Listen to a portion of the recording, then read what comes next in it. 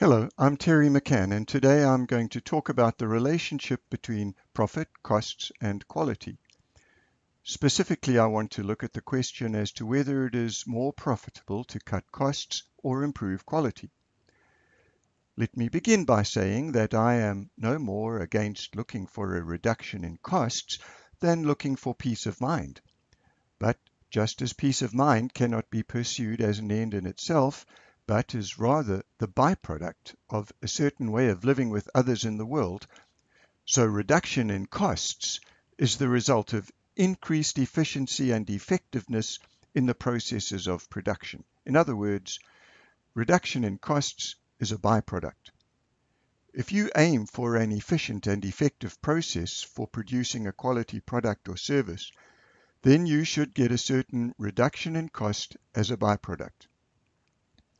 If you simply look to cut costs in whatever way seems quickest and easiest, such as closing departments and reducing headcount, then your aim will be off and so will your focus. You thereby run the risk of a lot of collateral damage to your means of production, shooting whatever gets between you and your target and yourself in the foot. In 1990, Rafael Aguayo wrote a book laying out the management philosophy and principles of Dr. W. Edwards Deming. In his book, Dr. Deming, the American who taught the Japanese about quality. That was 25 years ago. Reading it today, I am amazed at how relevant and apposite those principles still are. In that book, on page 33, Aguayo uses a simple example to illustrate one way that quality increases profit. In this example, it is because of less rework by getting things right the first time. If you run a plant with a defect rate of 5 per 100, your revenue is limited to 95 saleable items per 100, but your costs are still for 100 items. Let's say selling price is $1 per item.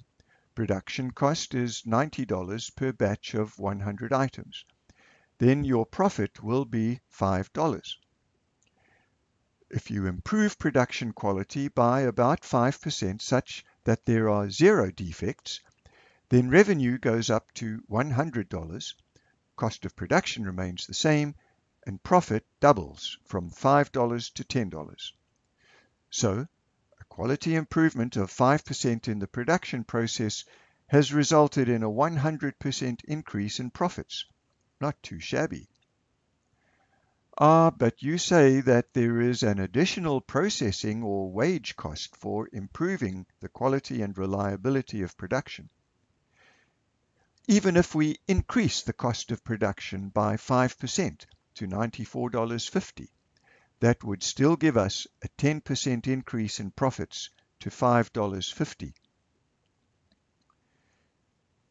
The other side of this coin is that a quality improvement in production can be expected to translate into an improvement in the reliability and other quality attributes of the finished product. That should have a positive knock-on effect on enhanced customer satisfaction, which, in turn, creates returning customers and repeat sales out of once-off customers. The moral of the story?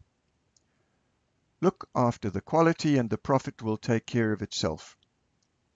These are not Deming's actual words, but the philosophy is his. This is similar to look after the customer and the business will take care of itself, attributed to Ray Kroc, founder of McDonald's. I'm Terry McCann. My company is TCMC Quality Management Services. If you would like to talk about ways to improve the efficiency and effectiveness of your business and operational processes to increase your profitability, send me an email, terry.mccann@tcmc-qms.ca. terry.mccann@tcmc-qms.ca.